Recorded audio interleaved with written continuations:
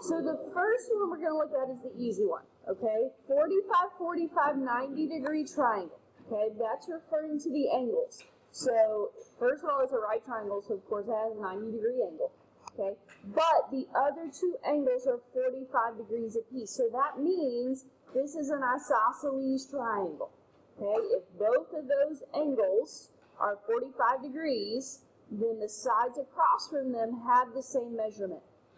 So this is all a direct result of the Pythagorean theorem, but this is going to allow us to fill in the triangle if we only know one of the sides, because this relationship always exists. The sides across from the 45-degree angles have the same measurement. We're going to call it x, okay?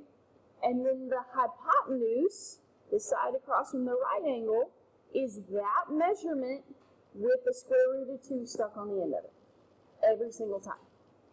So let's look at an example. Number 7 here says find the missing side lengths. Leave your answers as radicals in simplest form.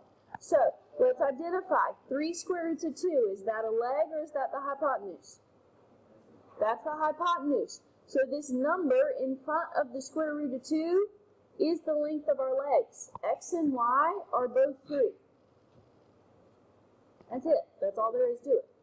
Okay, you just got to remember this relationship. Now, number 8 is a little bit different.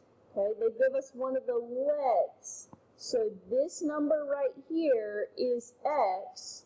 So we can go ahead and say that y is 3 square roots of 2 over 2. Okay, because both the legs have the same measure. I know it was confusing that I just said x. And there's an x on the diagram. I didn't mean to do that. Okay, x in this picture is the hypotenuse.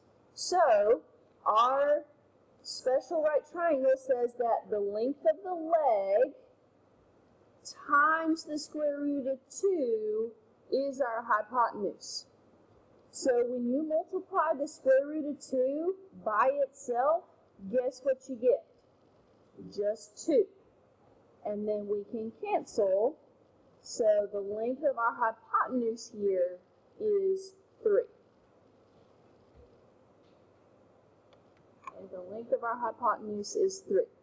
Now, right below this is 30, 60, 90. I'm going to save that for Monday, but let's look at our worksheet.